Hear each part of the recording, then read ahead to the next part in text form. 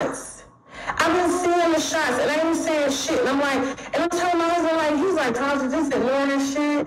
I'll deal with this shit when I run into the nigga. That's just what it is. Shaq is not that motherfucker that's gonna sit up. Okay? Shaq is not one of these niggas that's out here on the internet. He's not gonna do that. But you know the Storm ain't said a motherfucking thing about him. Right? You notice that. He ain't saying shit about Mr. Q. But what you need to know is that what I said in that commentary, your husband said to me in your house. Your husband said to me in the car with him. Your husband was stressed the hell out about that shit. And said, Storm, let me tell you something. If a celebrity ever wants you to take a video down, he said, just take it down. Unless you really just got the money to fight it, he said, take it down.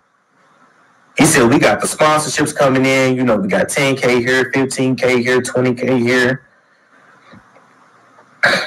So we can, you know, we can cover it.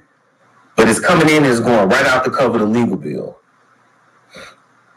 And he said, neither one of them really just want to back down.